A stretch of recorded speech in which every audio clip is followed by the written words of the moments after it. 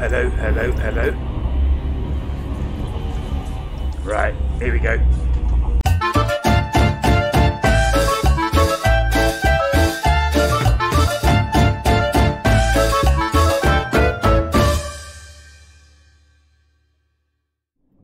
Now we've got a new pupil starting today. So Reckless, if you'd like to stand up, this is Reckless. I'm sure you're going to make him feel very warmly welcome, and we'll show him all of the ropes here at the school. Okay, good. But now, Reckless, I understand that you've got a joke that you'd like us to explain. So let's do that for you now, because that's what this class is, apparently. So let's have a look at what joke you've got. Ooh, ropes. Yeah, they're in the gym. I have enough torture points. I have enough redeem points, but I don't want to. That's very, very welcome, Christopher. Reckless has no compunction. Straight in there with a reclaim.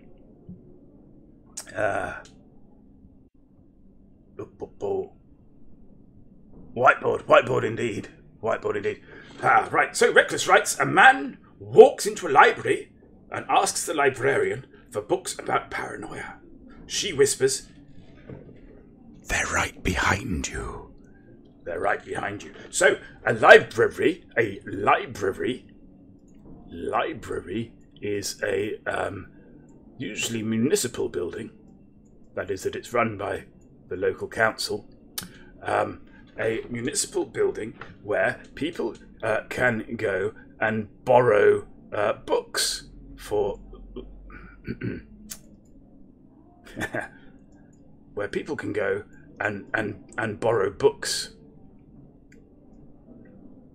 You see? Oh, see what he did?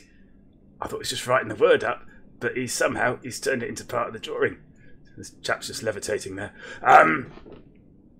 So, in this particular joke, chap goes into the library, speaks to the librarian, who has come dressed as a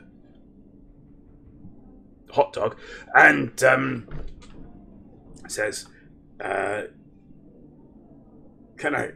Where are the ask the librarian about books about paranoia." Now, paranoia is a particular condition where essentially you think that you're being targeted. And different levels of paranoia and different sort of natures of paranoia. There's paranoid schizophrenia, where one might build up an entire sort of fictional world, conspiracy that's out to get you. That's entirely possible.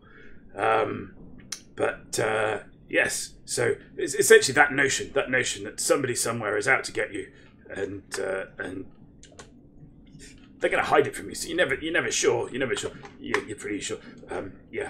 That's going on. So in this particular case, you might be paranoid that you're being followed. That's one form of paranoia. So if you're generally paranoid, you might walk down the street, sort of in a way, sort of like our Scottish police officer earlier, who was paranoid that she was being followed by a drone. But as we've discussed, it turned out to be Jupiter.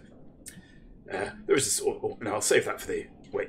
Okay, so this chap says, where are your books about paranoia? And the librarian says, they're behind you. You see, which keys into that notion of paranoia. You see, because they are often, they are the ones that are out to get you, and they are the ones that are following you. So they may be right behind you. You see, yeah. So basically, saying they're right behind you isn't the sort of thing that you want to say to somebody who's paranoid. You see. Because it plays into the delusional state. Reckless, have I explained that joke to your full satisfaction, sir? Of course, it's worth pointing out that just because you're paranoid, as the saying goes, doesn't mean they're not out to get you. Paranoid about being watched. Exactly, Gamora. Yes. Yes, thank you, sir. Good stuff. Right. But Colonel, all we need is a pin for an exorcism. Some salt. We need some salt. Got to have salt in an exorcism. I just realised, he was levitating off board. That's fine. Okay, so another joke successfully explained. Let's get landed somewhere.